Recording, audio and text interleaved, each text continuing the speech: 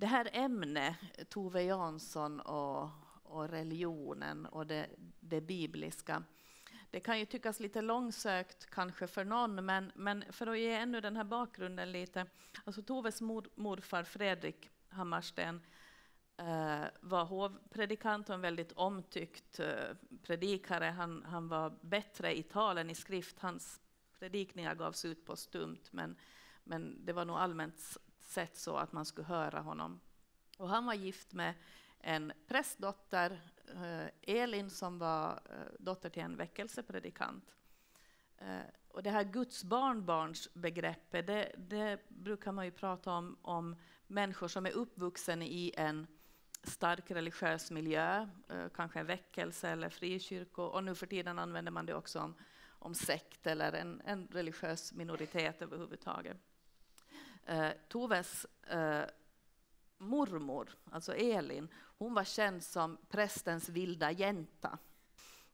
Och det gav hon nog i arv till sin dotter Signe, alltså Toves mamma, som var väldigt långt före sin tid. Hon älskade att rida utan damsadel. Hon lär ha varit en duktig skytt. Hon var med och startade flickscoutrörelsen. Så där hemskt from var hon väl inte. Men de här resterna av Toves bakgrund märks ändå i hennes böcker. Vi ska väl inte, det skulle kännas förmätet att göra Tove mera religiös, och det kanske vi kommer till, vad är att vara religiös, än vad hon verkligen var. Det är inte vår avsikt, men de här bibliska bilderna finns, och ju mer man läser med de ögonen så ser man att det faktiskt finns ganska mycket. Vad har ni hittat när ni har läst, Tove? Om jag ska börja så kan man ju säga att dels då det här, alltså syndafloden i den allra första boken, det förekommer ju också en annan syndaflod eller tsunami, om man säger så, i farlig midsommar. Men jag tycker det finns liksom, precis som du säger, det finns liksom strösslat motiv i böckerna. Klassiskt exempel, Moses i vassen. Man kan ju säga, du sa att du känner dig som Moominpappan idag, men när Moominpappan berättar sin egen historia så är det ungefär som om han var en kungason som hellre hade legat i en vacker ask med gröna blad än i det tidningspappret som han var invirad i när han hittades. Men man kan också se det i bildspråk och det där, men också i uttryck. Alltså det finns ju en hel mängd med motiv. Och jag kan komma på många, men det är som ett av mina favorituttryck är i farlig midsommar, när katastrofen har liksom drabbat dem, Moominhuset håller på att försvinna i vatten, och Lilla Mys stora syster, Moomlands dotter, säger att nu är det bäst, nu kommer jag inte exakt ihåg hur det är, men det är ungefär så att nu är det bäst att du liksom tänker igenom eller äter upp din mat, för nu sen ska vi alla in i himlen. Och så säger Lilla My att Att i himlen, vad gör man där? Och hur kommer man därifrån? Det tycker jag är ett väldigt liksom, sån här klokt förhållningssätt som är ganska karaktäristiskt. Det finns fler exempel, men vi kan ta dem sen. Mm. Ja, alltså hon skriver ju alltså rent konkret om sin barndom, alltså med då sina religiösa morbröder och med sin religiösa morfar då. Någonstans här i Stockholm är det ju som de rör sig, alltså på någon prästgård. Och alltså speciellt är det ju en sån här kusin Karin som hon skriver om, som ju då var väldigt vacker och väldigt religiös. Och Karin och Tove hade då alltså en sån här, alltså förstås en nära vänskap, men en hel del av deras lekar kretsar liksom kring det religiösa, alltså det andliga. Och det är ju en sån här en underbar historia som hon skriver om i en novell som heter Karin min vän, där då Tove då får man anta och Karin bygger Guds tron. Och sen så en del av leken är då att de tillber då och liksom på något vis vördnadsfulla, men så plötsligt går Tove och sätter sig på Guds tron och Karin blir likblek och helt så här, det där får man ju inte göra, och sen på något vis blir leken, alltså den avbryts för att det är som så fasansfullt det då som Tove då har gjort. Och liksom det här är en sån här, alltså för att jag antar att hon skriver om det här lite så här att, alltså att hon njuter av att hon gjorde den där provokationen. Och det här återkommer också på andra håll, liksom att det är till exempel i den här bildhuggarens dotter, när hon skriver om julen, så finns där en underbart hedisk scen också när hennes, alltså Toves pappas apa, som alltså att han hade en apa, den här skulptören Tove Jansson, som äter upp Jesusbarnet i krubban. Och det blir igen skandal då förstås, men att det liksom Oves mamma då gör i tysthet då ett nytt Jesusbarn. Men det verkar som att Ove, åtminstone i sina noveller och i sin vuxenprosa, ofta njuter av att strössla in lite såna här hädelser, ungefär som en sen protest mot någon sorts dogmatisk ungdom eventuellt. Jag kanske hårdrar och läser in för mycket, men det är nog i alla fall någonting som återkommer. Ännu en underbar scen där när hon skriver, alltså hon kommer in i prästgården och utbrister spontant och glatt att oj, det luktar som hemma. Och sen inser hon att det är för att de har tvättat fönstren, och det som luktar är alltså denaturerad sprit. och det är en ljuvlig historia, tycker jag. Camilla? Ja, för mig är det på ett annorlunda sätt. För jag skulle säga att jag är liksom 50% kristen och 50% Moomin på något sätt. Och Moomin-blodet kom i mig först. Jag tycker att Bibeln är en ganska manlig bok. Den är ganska brutal och sträng. Men kompletterar man med Moominvärlden, då blir det helt perfekt. Härligt. Det finns ju i Bildhuggarens dotter, alltså Toves, där hon skriver om sin barndom, en alldeles underbar, det första kapitlet som heter Guldkalven. Som är lite, det är Karin och Tove igen här som bygger. Men ni har säkert hört det, men jag tycker ändå att man måste få läsa lite. Min morfar var präst och brukar predika för kungen. En gång innan hans barn och barnbarn och barnbarnsbarn uppfyllde jorden kom morfar till en lång grön äng som var kantad av skog och berg så att den liknade paradisets dal. Och så vidare. Och här läker de just, det finns de här religiösa läkarna. Morfar dog när Tove var 8 år gammal, så att han försvann ju ganska tidigt ur bilden. Och det var ingen prästgård här, utan de byggde ett sommarställe här. Och så ska de försöka, de vill se Gud. Tove vill ha ett tecken på Gud. Och hon tävlar lite med Karin om att de ska vara så syndiga som möjligt, för att då kanske Gud liksom visar sig då. För att han tycker ju så mycket om att rädda syndare. Jag läser lite till här. Gud bodde på berget över stenpartiet. Där uppe fanns ett kärr som var förbjudet. I solnedgången bredde han ut sig och vila över huset och ängen som ett dis. Han kunde göra sig smal och krypa in överallt för att se vad man hade för sig. Och ibland var han bara ett stort öga. Förresten liknade han morfar. Vi knorrade i öknen och var oavbrutet olydiga därför att Gud tycker så mycket om att förlåta syndare. Gud förbjöd oss att samla manna under gullregnet, men vi samlade i alla fall. Då skickade han upp maskar ur jorden som åt upp mannan, men vi bara fortsatte med att vara olydiga och knorra. Och så hoppar jag lite till. Och en morgon kom Karin och sa att nu hade hon fått tecknet. Han hade skickat en gulsparv i hennes rum och den hade satt sig på tavlan med Jesus går på vattnet och nickat 3 gånger. Sannerligen, sannerligen säger jag dig, sa Karin. Den utvalda ska alltid komma till heders. Hon satte en vit klänning på sig och gick hela dagen omkring med rosor i håret och lovsjöng och var onaturlig. Hon var vackrare än någonsin och jag hatade henne. Mitt fönster hade också varit öppet. Jag hade en tavla med skyddsängel vid avgrunden på väggen. Jag hade bränt lika många brännoffer och plockat ännu mera blåbär åt honom. Och vad knorrandet beträffar hade jag varit lika olydig som hon för att få den himmelska förlåtelsen. Och det här blev ju väldigt jobbigt. Och så gör hon en guldkalv. Och den gör hon i granbärsån för att det var en hednisk plats. En cirkelformad omgivning är alltid bra för skulptur. Och så gör hon en guldkalv Och så kommer mormor och så ser hon inte alls att det är en guldkalv, utan hon tycker det är fint att Tove har gjort ett Guds lamm. Och det här, jag tänker att den här känslan som Tove har att liksom inte vara tillräckligt from, tillräckligt religiös, den går ju igen i många sammanhang. Att hon känner sig liksom lite avvisad, och då får det vara lite. Ja, jag håller med om det där, men jag ska också vilja läsa högt här för lite ur det här som Kaj var inne på. Men för att jag tycker att dels tycker det är jätteintressant att hon gör det här via barnet. Alltså det är barnet som ser och barnet som grubblar rakt på, liksom inga hymlande här kring problemen. Och det som det ju också handlar om är förlåtelse. Alltså vi tyckte vi var syndiga för det var så fint att bli förlåten av Gud. Och just i den här novellen som du, Kaj, var inne på, Karin, min vän, där är de lite äldre, men det är samma Karin igen som är liksom en sån här förebild för hur man ska vara när man är religiös.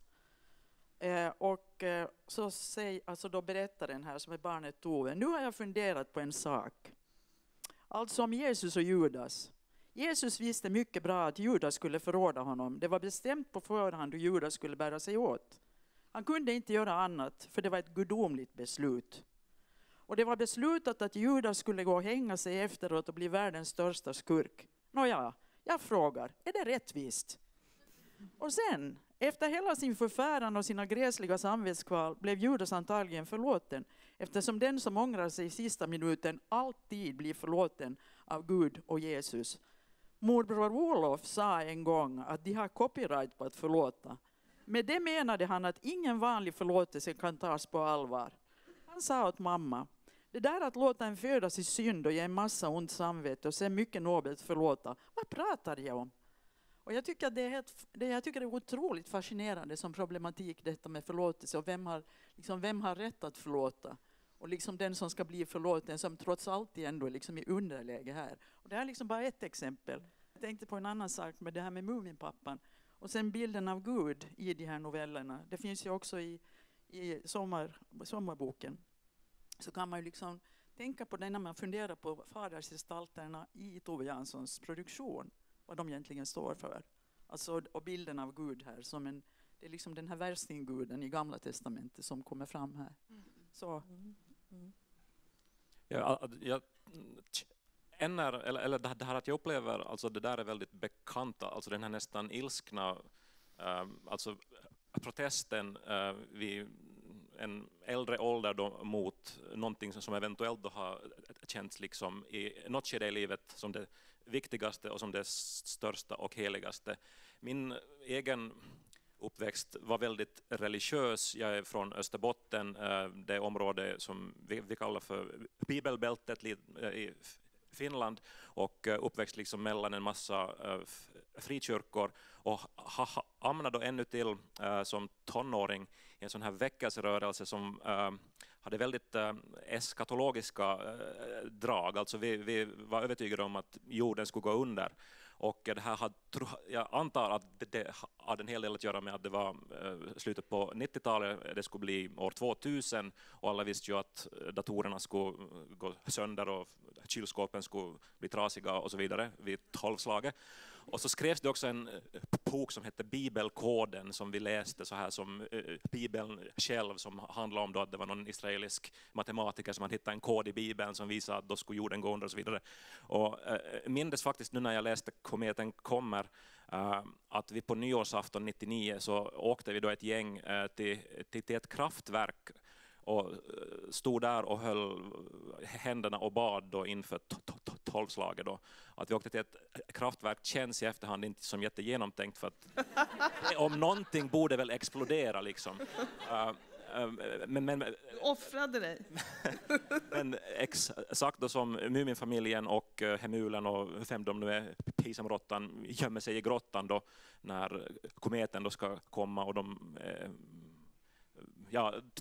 här är det också faktiskt ett lite sorts antiklimax där, för att kometen, nu ska jag inte spoila här, men den förstör ju inte jorden i den här boken, och det här jorden gick ju inte under heller då år 2000, men i alla fall, alltså min ungdom var liksom hemskt så här övertygad om Bibelns ofelbarhet och att liksom allt det här. Och nu som vuxen så upplever jag just liksom att även om inte jag har kvar den där tron, så har jag liksom just de här alltså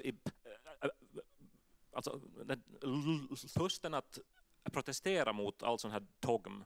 Och sen också det som återkommer bland annat i sommarboken också, en sån här sorts ryggmärgsreaktion mot vissa saker. Alltså att om någon missbrukar Guds namn, så även om det för mig inte har varit heligt på 20 år, så reagerar jag ännu så här nästan som en elstöt. Och det färkar den här farmodern i sommarboken också göra. Och jag tror också att Tove liksom hade, att även om hon inte var religiös som vuxen, så hade hon någonting, alltså som en sorts bas i sig som aldrig lämnar henne, och att hon också liksom upplevde att vissa saker var ändå på något sätt heliga. Och ja, det där är eventuellt det där de är att vara liksom Guds hedniska barnbarn, alltså att man är liksom, alltså att man har ett avstånd till tron, men att det finns alltid kvar någonstans inne i någon kärna. Och det tycker jag märks i Moominvärlden. Precis det, att det finns någonting kvar. Och den bok som jag tycker att det är tydligast i är min favoritbok, som är Pappan och havet. Och jag tänker att det är fortfarande en förtrollad värld. Och sen går pappan omkring och känner sig onödig. Och det som händer sen när pappan ska resa ut till den här ön med fyren, det är min man och jag väldigt osams om. För att jag ser det lite grann som en Babels tornberättelse. Han ska liksom bevisa någonting stort och viktigt. Medan min man tycker att det är en berättelse om ökenvandringen, som ju är lite mer värdigt än att jobba med Babels torn. Men i alla fall så åker han ut med familj, tvingar med familjen ut dit och ska skriva en avhandling om havet. Och när jag läste det nu igen så tänkte jag på hur mycket det liknar att skriva en avhandling om teologi. För att han undrar, vad gör havet på natten? Vad är havets ursprung? Vad är havets vilja? Hur ser havet på rättvisa och på förlåtelse? Och hur ser havet på det lilla livet som levs på den här kobben? Jag vill också läsa en liten snutt, för att Moominpappan håller till slut ett tal till havet. Om ni tänker er att havet är en bild för Gud, så förstår ni varför jag är kristen, eller varför jag är Moomintroll. Vågskummet blåste av och strök över havet i en rasande grå rök, och vattnet var fårat och upprivet som ett vredgat ansikte. Pappan kopplade om sig i huvudet, och det gick mycket lätt idag. Och inne i sitt huvud samtalade han med havet, på samma lediga sätt som hans förfäder hade gjort. Du är alldeles för stor för att behöva bry dig om att göra intryck, sa pappan åt havet. Det är ovärdigt. Är det nu verkligen så viktigt för dig att försöka skrämma upp en liten ynklig ö som har fullt upp med att klara sig i alla fall? Du skulle vara glad åt att den vågat lägga sig så här långt ut. Vad skulle du annars ha att jämföra det med? Vad skulle du ha för roligt utan bränningar? Tänk nu efter. Här är en liten tofs av skog som har vuxit sned för din skull, och lite mager jord som du blåser undan allt vad du hinner, och en tassfull knöliga berg som du slipar ner tills det ingenting finns kvar av dem. Och så har du mage att skrämma dem dessutom. Pappan lutade sig framåt och stirrade strängt på den rykande sjön. Det är en sak som du inte har begripit, sa han. Du borde ta hand om den här ön. Du borde beskydda och trösta den istället för att göra dig märkvärdig. Förstår du? Pappan lyssnade ut i stormen, men havet kunde inte svara honom. Du försökte med oss, sa han. Du hittade på alla slags trakasserier, men det gick inte. Vi klarade oss. Jag funderade ut dig och det tyckte du inte om. Vi fortsatte att bygga i alla fall. Förresten, fortsatte pappan, i rättvisans namn måste jag säga att det här med whiskylådan var hyggligt. Jag förstår nog vad du menade. Du kan ta ett nederlag. Men att sen ge sig på ön för att vara ovanpå, det var futtigt. Och allt det här säger jag bara, eller nästan bara, för att jag tycker om dig. Så här pratar jag också med Gud. Jag tror att du kan känna igen det, Katarina. Absolut. Det här är också som Jobs bok. Det finns ni vet säkert, en bok i Gamla testamentet där en man som råkar ut för en massa olyckor är jättearg på Gud och ställer Gud till svars. Och när jag läste det där efter att jag hade börjat läsa teologi, så var det helt uppenbart för mig att havet var en slags gudsbild och att det här var en slags uppgörelse.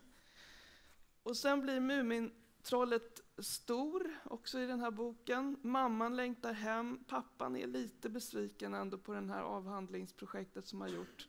Och därmed så sekulariseras på något sätt Moominvärlden. Hemma i Moomindalen så håller de på med sitt där och försöker återskapa stämningen som var innan Moominfamiljen försvann.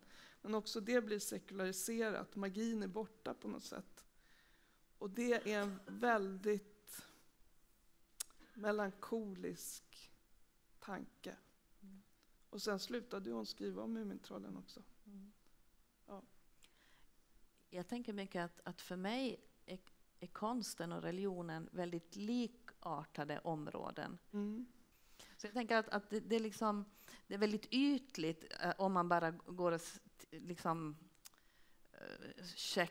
försöker söka bibliska referenser i Tove Janssons böcker och utgående från det säga någonting om hennes religiositet. Men för mig är det hela hennes grundhållning, syn på tillvaron. Och det är ju absolut inte att ha de färdiga svaren, utan att känna respekt för förundran och det vi inte vet. Ja, alltså konsten och naturen är ju två saker som man kan anta att Tove höll för heliga och som hon ju ägnar stora delar av sitt liv åt. Och det här, jag tänker på en annan novell som också så finns i den här meddelandet, samlingen som heter Konst i naturen, där de besöker en konstutställning ute i naturen. Och sen är det en vaktmästare som förklarar för de här besökarna, eller alltså man får intrycket att vaktmästaren är lite så här att han inte riktigt bryr sig om varken konst eller natur, men han säger en sak som är alltså tycker jag, beskrivande också tror jag för Toves konstsyn och Toves syn på människan och på livet. Han säger att var och en ser vad man förmår och det är det som är meningen. Och liksom en sån syn på konst så tycker jag är ju återkommande i Toves konstnärskap. Alltså det här att hon var ju mer än kanske någon annan en som liksom just inte riktade sig till någon specifik utan skrev liksom för barn, skrev för vuxna och många böcker är liksom för både barn och vuxna och att liksom med inställningen att liksom att var och en hittar det man kan hitta och det är det som är meningen. Så det är på något vis en väldigt personlig och liksom fin syn på konstliv och människa tycker jag. När jag lyssnar på dig Camilla och du det med pappans tal till havet så kan jag ju liksom inte komma ifrån att jag tycker det finns likheter. Alltså när du drog parallellerna så tycker jag att det finns likheter med bönen Fader vår egentligen, där människan säger åt Gud hur Gud ska bete sig. Så det finns liksom en släktskap där, tänker jag, verkligt nog. Men sen om man går tillbaka till sommarboken eller överlag, jag tänker fortfarande, jag är så fascinerad av det här barnets syn, praktiska syn på det hela och de här rutinerna. Också diskussionen mellan farmor och Sophia om helvetets existens eller inte. Det är ju jättestora frågor egentligen som tas ner på jorden. Men liksom just en praktisk nivå med konsekvenser och hur man ska göra och hur man inte ska göra. Det är ju liksom jättestora frågor som gestaltas i den här världen. Och i Moominvärlden som jag är mer bekant med än Tove Janssons noveller, jag har liksom levt i Moominvärlden, så finns det ju karaktärer till exempel så tänker jag på morgon som ett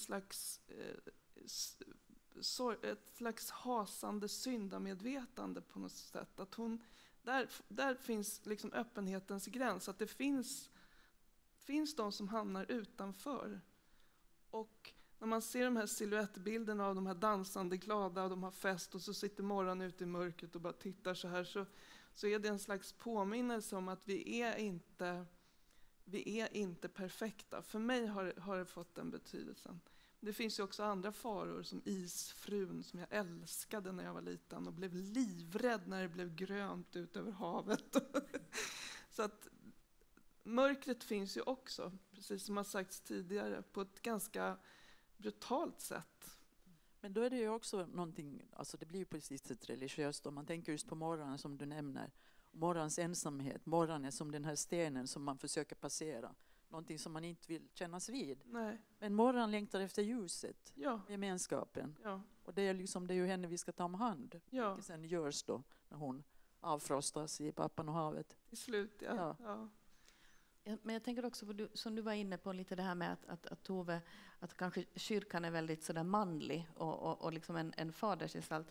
Boel skriver så fint i Tove-biografin om referensen till hur gick det sen. Och det här hade jag faktiskt aldrig tänkt på. Att det finns ju en känd kristen barnvisa, eller fan, nu känner ni inte den längre, men i en djup oändlig skog, svarta molner, åskan slog, gick ett litet barn en gång, dagen lång.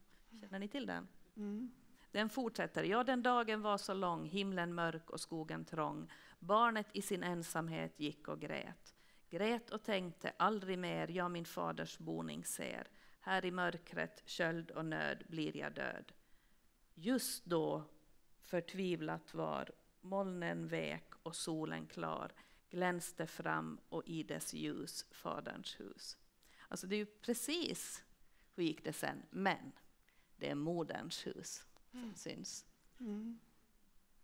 Att det känns som, och också om man nu vill dra sådana paralleller, när de flyr när de gömmer sig för kometen, så gömmer de sig i en grotta. Som är nästan som en livmoder sådär. För mig var det en ganska sådär, men jag kan tänka mig att hon var liksom obekväm också i det här väldigt patriarkala. Men det är ju inte så konstigt, det skulle jag också vara. Nu är jag i ett annat land och en annan generation tid. Och en annan tid. Så det är lätt för mig att säga att det finns liksom religiösa teman eller sådär. Men hade jag varit född då, så tror jag att jag hade gjort samma sak. Så jag har all förståelse för kritiken som finns och den här starka längtan att häda hela tiden. Och att göra upp med de här faux pas, liksom de här förbjudna sakerna. Det finns ju också i den här sista Moominboken, den här som tydligen inga barn då någonsin har läst då, sent i november, alltså också en uttalad kritik mot könsroller i en familj och så. Det är ju alltså, Moominfamiljen är borta, de är på ön och sen så samlas ju då ett antal figurer då i Moominhuset av olika orsaker. De längtar efter någonting som har varit, någon fantasi de har läst om dalen och om familjen. Och sen är familjen inte där och då uppstår något sorts sån här tillstånd av osäkerhet och till och med depression möjligtvis, och ingen riktigt har någon roll, och så försöker de återskapa sin idé om vad familjen var. Och det är väl där då som är det Elifjonkan som tar på sig att göra mat eller någonting.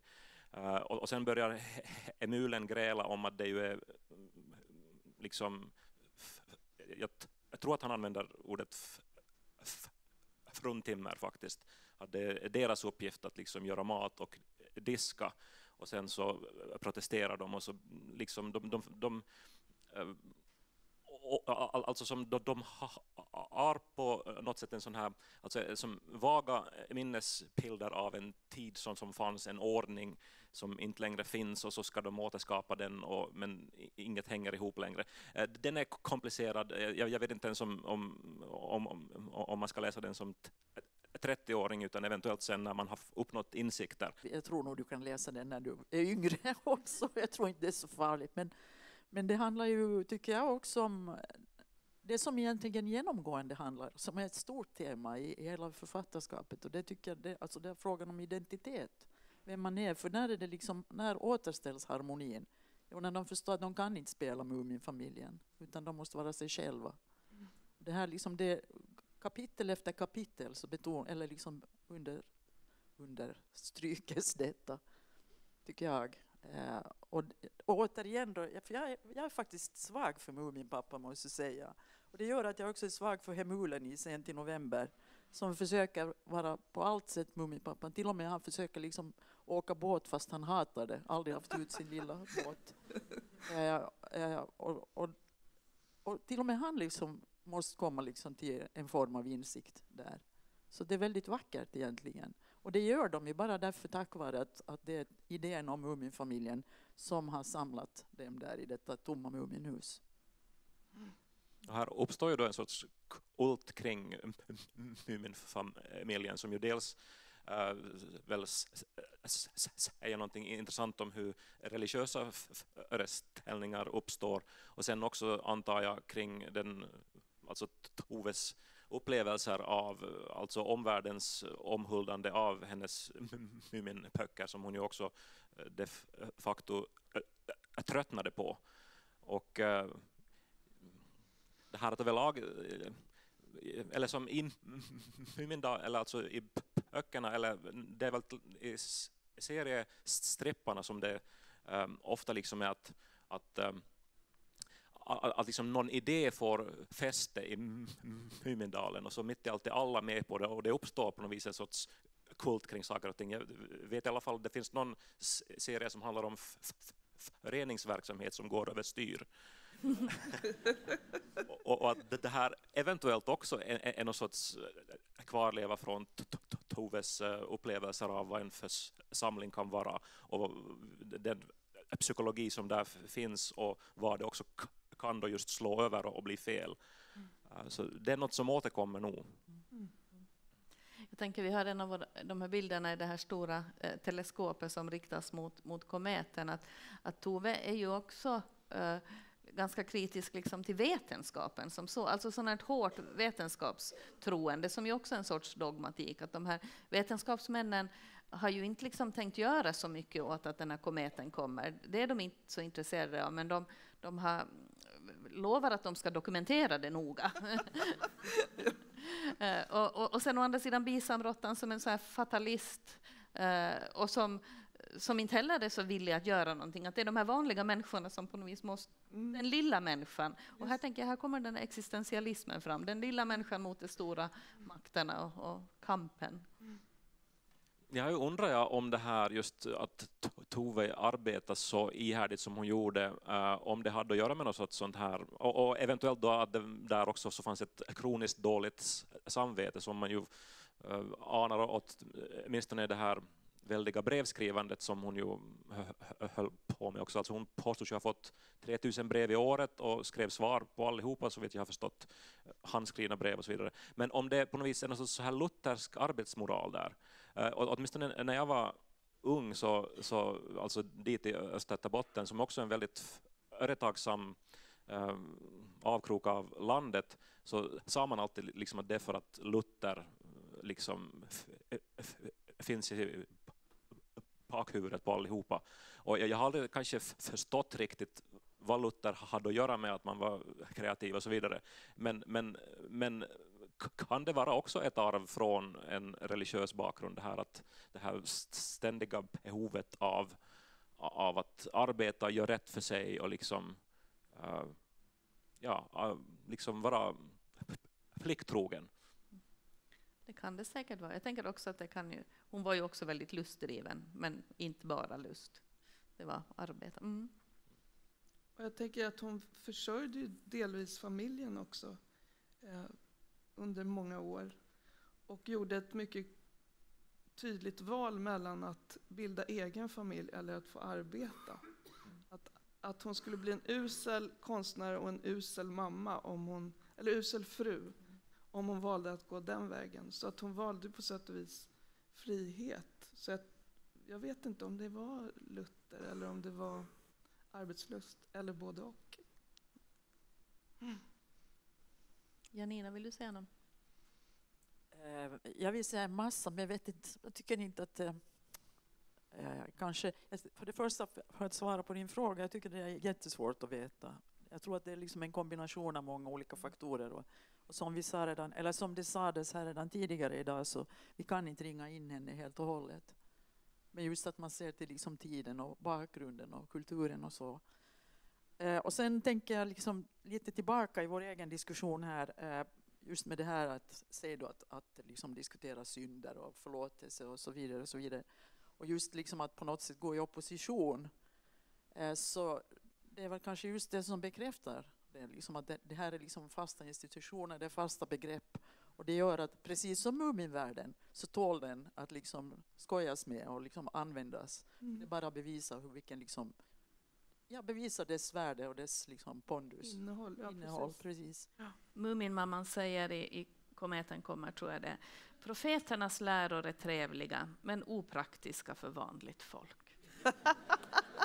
Tack. Tack. Jätte